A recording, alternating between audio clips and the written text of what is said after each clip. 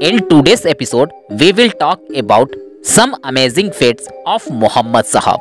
When Muhammad beat some people with his own hands. Two types of people do not beat anyone themselves. First, those who are very nice people like me. And other those who are very bad people who themselves don't beat or kill anyone, but they keep their man for this work. So today's episode is going to be very funny. So don't make the mistake of leaving this video in middle. So hello friend, welcome to abhaychaurasiyamaunathbhanjan. Fighting incident number 5. Kicked the sleeping person first of all. Let us show you how Mohammad Sahab kicked a man who was sleeping. So this is about time when Mohammad Sahab was going to the masjid and he found a homeless man sleeping on the way. Without saying anything, the Prophet kicked him and said, "Come on, stand up. This is the sleep of hell." Incident number 4. Physically handicapped person was beaten up. After this beating, another funny anecdote of Mohammad Sahab is found when he beat a handicapped person. You will get angry after hearing that a handicapped person killed, but you will laugh to hear why he beat that crippled man because he had a physical relationship with a girl. It is absolutely true that according to a hadith, a woman was caught having sex. When the Prophet came to know, he asked, after all, with whom? The answer was found with a handicapped person. And then Mohammad Sahab took care of him. That is, he was handicapped.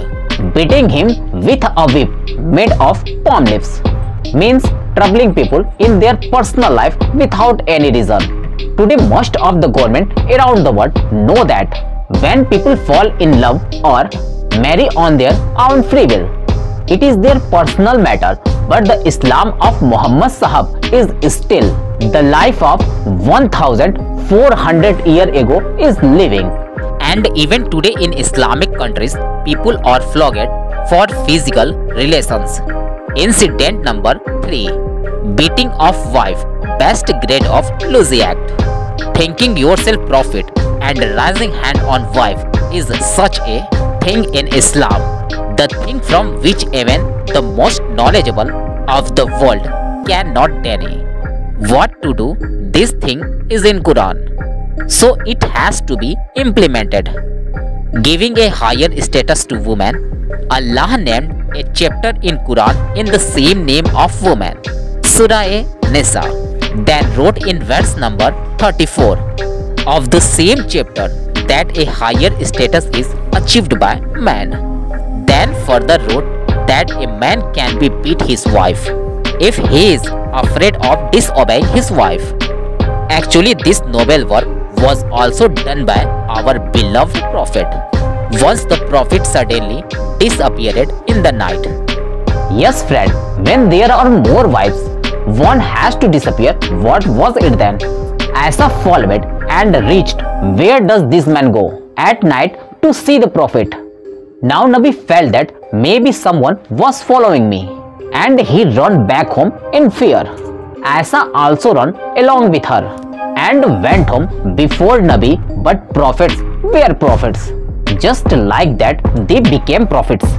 Seeing Aisha's shortness of breath, it was understood that today this girl made me run. What was it then? Nabi angrily said to Aisha, "That what do you think I will do injustice to you?"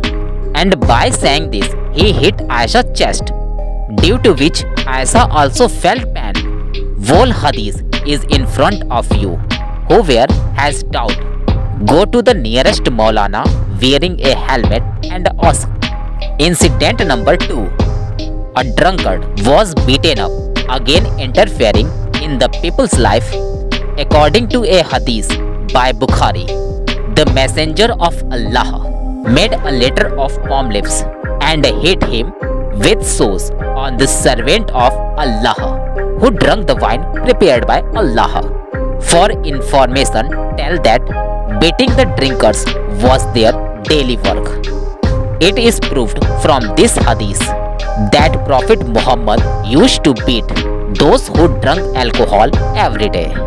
Incident number 1. Beating people up for wearing gold. Yes, according to Sunnah Nasai Hadith 5140. When the Prophet saw a gold ring in the hand of a woman, he started hitting her on the hand.